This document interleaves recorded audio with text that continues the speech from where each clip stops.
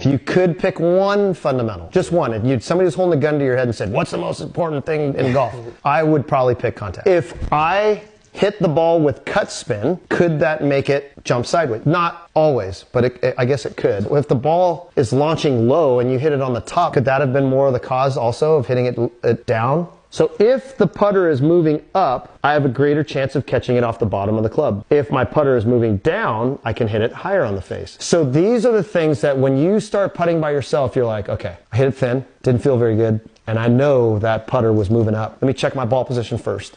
Okay, my ball position is really good. Is my weight on my right side? Did that cause me to do this? Could that have been the cause of the thin contact and this angle attack being high? Could be. I would definitely check ball position first. Yeah. As soon as we change the ball position the first time, your launch conditions change.